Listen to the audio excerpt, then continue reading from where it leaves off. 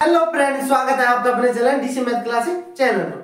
तो फ्रेंड्स देखो, आज के हमारे जो वीडियो लेक्चर है उसमें हम लाप्लास ट्रांसफॉर्म को ही कंटिन्यू करेंगे जो हमने पिछले वीडियो में छोड़ा था। लाप्लास ट्रांसफॉर्म पिछले वीडियो में हमने देख ली थी। हमारे पास प्रॉपर्टी ऑफ लाप्लास ट्रांसफॉर्म में हमने देखी थी फर्स्ट शिफ्टिंग प्रॉपर्टी। कौन सी देखी थी? First shifting property. अब देखो फर्स्ट शिफ्टिंग एक बार मैं रिवाइज कर देता हूं पिछले वीडियो।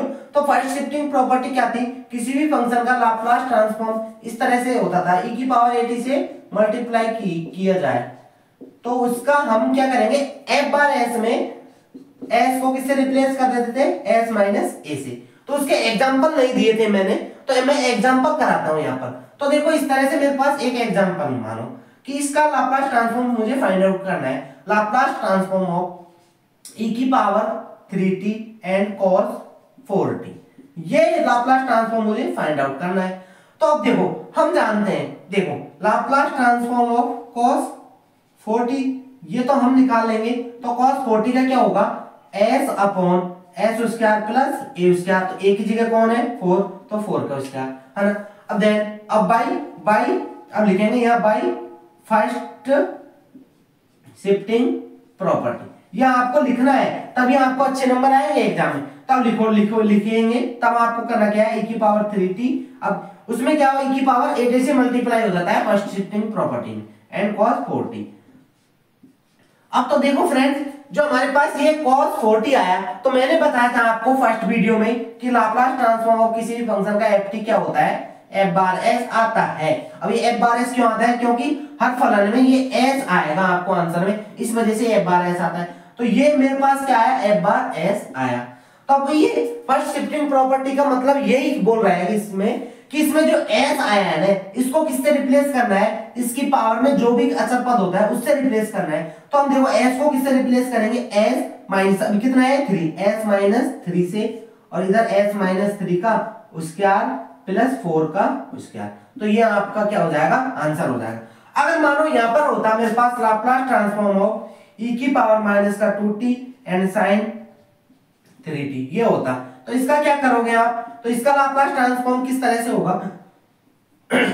तो देखो अब हम इतना तो पता है कि Laplace transform of sine 3t, ये तो आपको पता ही होगा। Laplace transform of sine 3t क्या होता है मेरे पास? a मतलब 3 upon s square plus a square, 3 square होता है। अब क्या लिखेंगे यहां हम? By shifting property. अब वाई शिफ्टिंग प्रॉपर्टी में क्या होगा? अब हम शिफ्टिंग प्रॉपर्टी लगाएंगे इसमें। तो लाप्लास ट्रांसफॉर्म ऑफ e की पावर माइनस का 2t एंड साइन 3t है ना, ये है। तो मेरे पास अब क्या हो जाएगा? अब इसमें जो s है ना, उसको हम इस वाले पद से रिप्लेस करेंगे, अचर पद से। तो s को s माइनस a था हमारा, रिप्लेस करने का मतलब क्या था? s minus a। तो s माइनस a, अब a की जगह क्या है? -2, ऑलरेडी -2 हो गए एंड डिवाइड में क्या हो जाएगा? s -2 का अब पूरे का और स्क्वायर प्लस का 3 का स्क्वायर। तो यहां से क्या आ जाएगा? s माइनस माइनस क्या हो जाएगा? +2 अपॉन s +2 का और स्क्वायर और प्लस का 3 का और स्क्वायर। तो यहां से ये आंसर आ जाएगा। तो आई होप फ्रेंड ये समझ में आया होगा एग्जांपल आपको, फर्स्ट शिफ्टिंग प्रॉपर्टी के एग्जांपल। अब देखते हैं हम अगली प्रॉपर्टी हमारी कौन सी है? Multiply by T property. आज हम इसको प्रूव करेंगे और इसके एक न्यूमेरिकल भी करेंगे 1 से 2। तो करते हैं इसको स्टार्ट। तो फ्रेंड्स अब हम स्टार्ट करते हैं मल्टीप्लाई बाय टी प्रॉपर्टी। तो इसमें क्या होता है? देखो हमें सबसे पहले तो हम इतना पता है, बी नो दैट, कि हम जानते हैं, क्या जानते हैं? हम इतना जानते हैं कि बी नो दैट, हम इतना जानते हैं, है ना। आपको ये तो लिखना है। उसके बाद में क्या लिखना है? Laplace transform of F T. तो ये क्या होता है मेरे पास? एफ बार एस होता है। ये तो पता होगा आपको कि किसी भी फंक्शन का लाप्लास ट्रांसफॉर्म क्या होता है? एफ बार एस होता है। अब उसके बाद क्या होता है? वो क्या होगा? Then multiply by T property. Multiply by T property में क्या होगा? लेट, अब बोल रहा है मल्टीप्लाई बाय टी। अब इस फंक्शन को हमको टी से मल्टीप्लाई करना है, तो ये बन गया। अब इधर क्या चेंजेज होगा? इधर चेंजेज होगा माइनस का dy ओवर ds और एफ बार एस। मतलब कि जो भी ये एफ बार एस आएगा उसका हमें एक बार क्या कर देना है, डिफरेंशिएट कर देना है। ये आपको यहां से आया। अगर मान लो एक से ज्यादा पद हो, लाप्लास ट्रांसफॉर्म ऑफ टी की power N and F bar S, तो क्या होगा, -1 की power N and D by over D S और एफ बार एस। यानी कि कहने का मतलब क्या है, जैसे आपने एक बार किया, एक बार माइनस आ गया, अब दूसरी बार फिर से कर रहे हो आप, जैसे यहाँ पर टी स्क्वायर होता है, टी है, अगर यहाँ टी स्क्वायर होता तो 2 बार करना पड़ता हमें डिफरेंशिएट, तो इसलिए माइनस माइनस ऑटोमेटिकली प्लस हो जाता। तो उसका कहने का मतलब ये है, सिमिलरली ये है ना। अब देखो इसका प्रूफ देखते हैं हम, प्रूफ किस तरह से करेंगे। तो इसका प्रूफ देखो, प्रूफ में क्या होगा। अब प्रूफ में वही, सबसे पहले हम हर डेरिवेटिव या हर एलिमेंट्री फंक्शनों के फॉर्मूले हमने प्रूफ किए, तो हम कहां से स्टार्ट करते थे, सबसे पहले by definition of Laplace transform. LT का मतलब मैं शॉर्ट में लिख रहा हूं लाप्लास ट्रांसफॉर्म। तो लाप्लास ट्रांसफॉर्म की डेफिनेशन क्या होती है, Laplace transform of F T equal to F bar S and इधर 0 टू इंफिनिटी ई की पावर माइनस का S T F T and D T. ये होता है हमारे पास लाप्लास ट्रांसफॉर्म किसी भी फंक्शन।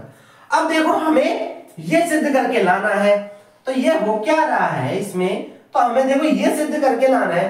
तो क्या करूंगा मैं, अब इधर देखो, अब मैं क्या करूंगा यहाँ पर, इसका क्या करता हूं, मैं क्या करता हूं यहाँ पर, देखो इसका डिफरेंशिएट करता हूं दोनों साइड। तो इसको दे देता हूं मैं इक्वेशन फर्स्ट, है ना।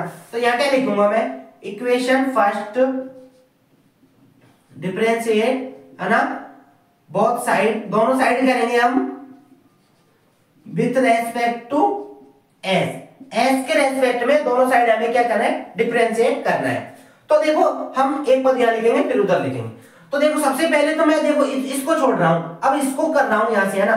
बात तो वही है, हमें Laplace transform of F T क्या है मेरे पास, एफ बार एस है, तो इसका डिफरेंशिएट किया D by over D S and F bar S, है ना। और इधर 0 to infinity and D by over D S E की पावर माइनस का S T F T and D T. ये कर दिया इसका डिफरेंशिएट, किसके रेस्पेक्ट में होगा, एस के रेस्पेक्ट में होगा। अब इसको देखो आगे सॉल्व करते हैं। अब आगे सॉल्व करेंगे तो देखो क्या आएगा हमारे पास, इधर तो ये D by over D S, है ना, और एफ बार एस तो चलेगा ही, है ना, ये तो होगा इधर। अब इधर क्या होगा, 0 टू इंफिनिटी।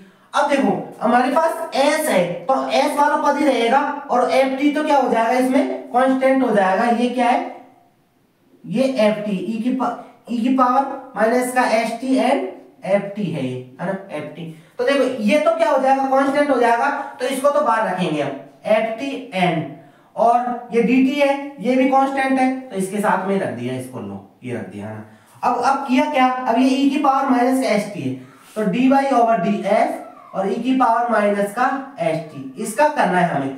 अब देखो सिंपल सा फ्रेंड आपने पढ़ा होगा अब कलन में, D by over D x ई की पावर माइनस का 3x, इस तरह से होता है। तो उसका डिफरेंशिएशन क्या होता है मेरे पास, तो सिंपल सा होता है ई की पावर माइनस का 3x अपॉन में, अब ये जो भी अचर पद है उसका डिवाइडेड हो जाता है माइनस का 3। तो इसी तरह से इसमें करेंगे हम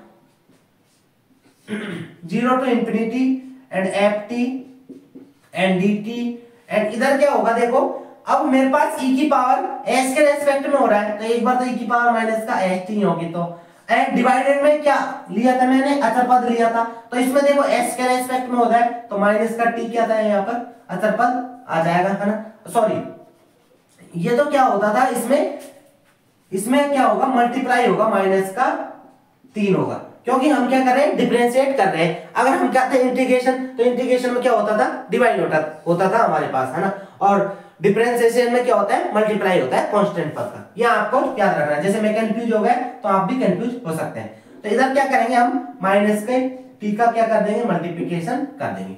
अब देखो अब ये माइनस है ना, इसको हम इधर भेज देते हैं, D Y over D S and F bar S.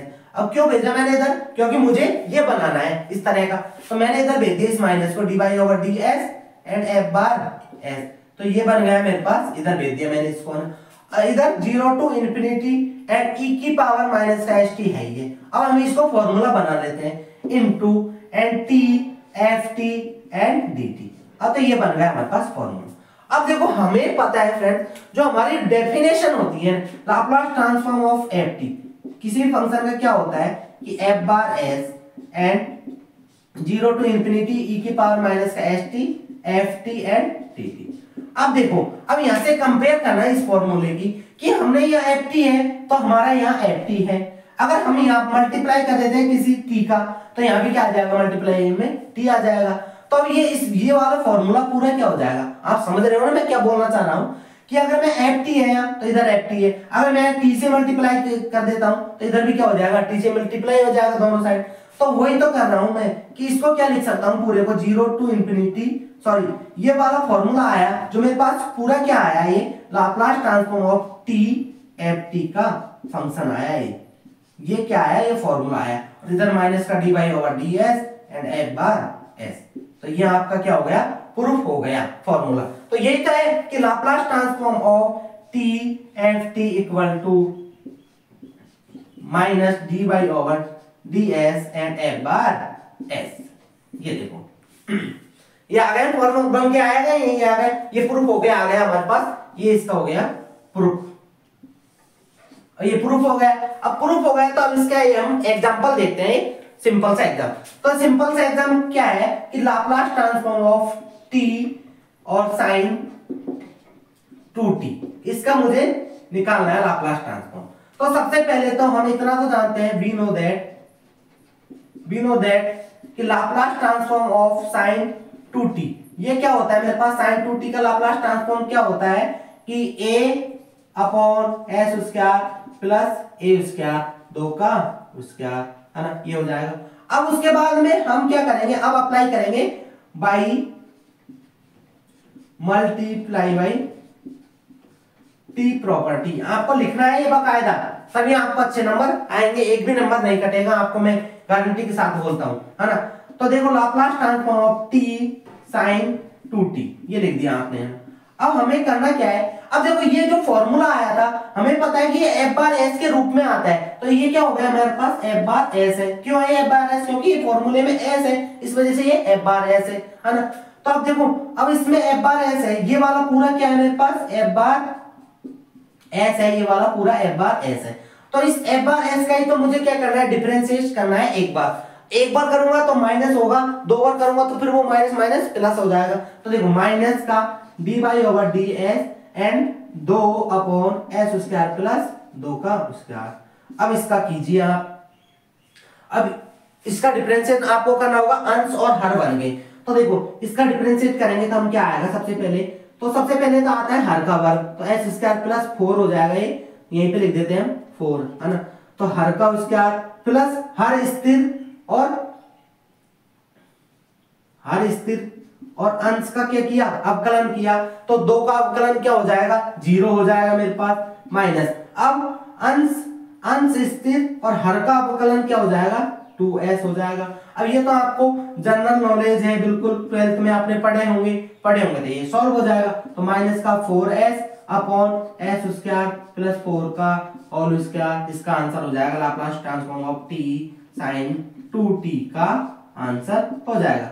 देखो अब आ गए समझ में, बिल्कुल नहीं आया नहीं है, मेरे ख्याल से आ गए होगा। अगर नहीं आया तो हम क्वेश्चन करेंगे और तब जाके आपको अच्छे से समझ में आ जाएंगे। लाप्लास ट्रांसफॉर्म को हम मल्टीप्लाई बाय टी प्रॉपर्टी को हम सॉल्व करेंगे, सॉल्व नहीं क्वेश्चन करेंगे इससे बहुत सारे, तब आपको और अच्छे से समझ में आ जाएगा। अभी तो हाल फिलहाल के लिए इतना ही काफी आपको समझने के लिए। अगर देखो इसमें हम जैसे मैं कर देते हैं टी स्क्वायर, तो टी स्क्वायर कर दिया, तो अब क्या करता, अब देन फिर से यहां से अप्लाई करता, देन अगेन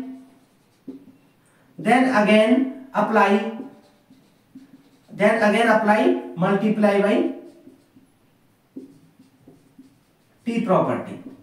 अब हम क्या करते हैं, फिर से ही हम इस टी प्रॉपर्टी को मल्टीप्लाई करते, अप्लाई करते, तो अप्लाई करते तो क्या हो जाता, Laplace transform of T square sine 2t। तो इसका कहने का मतलब क्या है कि एक बार फिर से हम क्या करते, इसका डिफरेंशियल चेंज करते, माइनस का D by over D S करते और माइनस का 4s upon S square plus 4 का और इसका, अब इसका क्या करते हैं हम फिर से ही एक बार डिफरेंशिएशन करते। तो अब देखो माइनस माइनस तो क्या हो जाता, प्लस हो जाता। तो यही तो मैं बोल रहा हूँ कि ये कहने का मतलब यही है, सिमिलर का मतलब कि हम जैसे जैसे पद हम बढ़ते जाएंगे तो इसे n की पावर बढ़ जाएगी और ये प्लस माइनस चला जाएगा। जैसे हमारा ऑड फंक्शन आएगा ना तो वो तो माइनस रहेगा और इवन फंक्शन आएगा वो प्लस रहेगा, हमेशा ये याद रखना। अब इसको आप सॉल्व कर लेना और जो भी आंसर आएगा वो कमेंट करके जरूर बता देना। तो आइए फ्रेंड्स, वीडियो समझ में आया होगा, समझ में आया होगा तो वीडियो को लाइक जरूर कर दे और अभी तक आपने हमारे चैनल को सब्सक्राइब नहीं किया तो सब्सक्राइब जरूर कर दे और अपने दोस्तों को जरूर शेयर करें इंजीनियरिंग मैथमेटिक्स पढ़ने के लिए। आज के लिए इतना ही काफी, मिलते हैं अगले वीडियो में। ये तो है मल्टीप्लाई बाय टी प्रॉपर्टी, अब अगले वीडियो में हम करेंगे divided by T property. Thank you, जय हिंद, वंदे मातरम।